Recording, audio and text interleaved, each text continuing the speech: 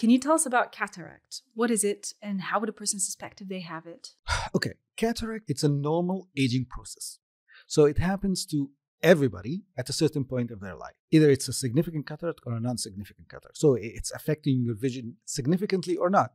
But everybody gets cataract. It's like gray hair. You're going to get gray hair whatever you do. So cataract is the lens of your eye getting its fibers so condensed or denaturating in a certain way because it's proteins, and it becomes less transparent. So the more less transparent it is, the more you have problems seeing. Like it's as if you're looking through a sandpapered glass. The more it's opaque, your vision, you're not seeing well. And once you remove this cataract, you gain back your vision as it was. So is the treatment for cataract only the surgery? Unfortunately, there is no treatment. There is no definite treatment for cataract except surgery. And what does the surgery involve? Could you tell us a bit more about it? Okay, the lens of the eye is formed of a capsule, and inside that capsule, there's a lot of lens fibers and the nucleus. Those lens fibers change their transparency into an opaque state.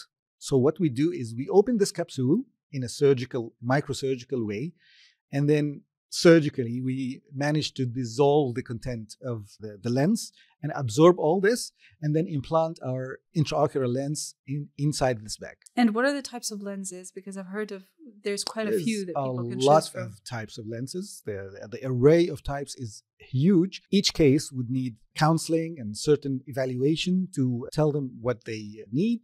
The new evolution in this is the enhanced depth lenses, which gives you better reading and far vision. And there's also the multifocal ones, the trifocal, or the ones that helps you read and see far, but it has different focus for each one of them. These are the most new advances, and they're very good. Most patients are extremely happy with them. We used to have the normal lenses, and we still have them, very high quality also. And these are the monofocal lenses, which has only one focus.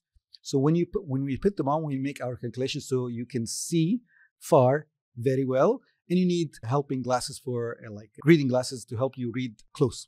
And would you say there are complications that patients need to be aware of before undergoing cataract surgery? Well, it's a surgery after all. So there are complications that could happen. They're very rare. Cataract surgery is a very simple surgery. The whole surgery takes 5 to 10 minutes. 10 minutes when it's a very difficult surgery, and 5 minutes when it's a straightforward surgery. So it's a very simple procedure that doesn't really entail a lot of dangers. It needs a skillful doctor, of course. Cataract and LASIK are one of the least complicated surgeries that ever exist. Were there times where you had to manage complications? Oh, definitely.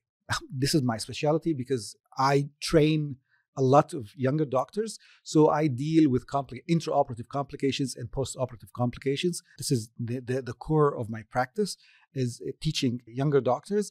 And we're always exposed to any complications that happens because you're a tertiary, like we're the end referral point.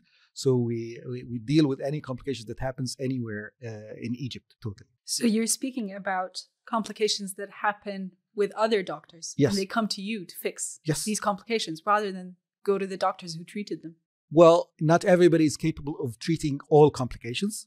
Okay, so usually when you're operating in a remote, smaller hospital, sometimes you need more equipment, sometimes you need more skilled staff, senior ophthalmologists that can deal with complications. So yes, when you're the end referral point, usually you get all the difficult complications that nobody else can handle. But you haven't really had complications in your own surgeries. In my practice, I rarely have that. I rarely have that.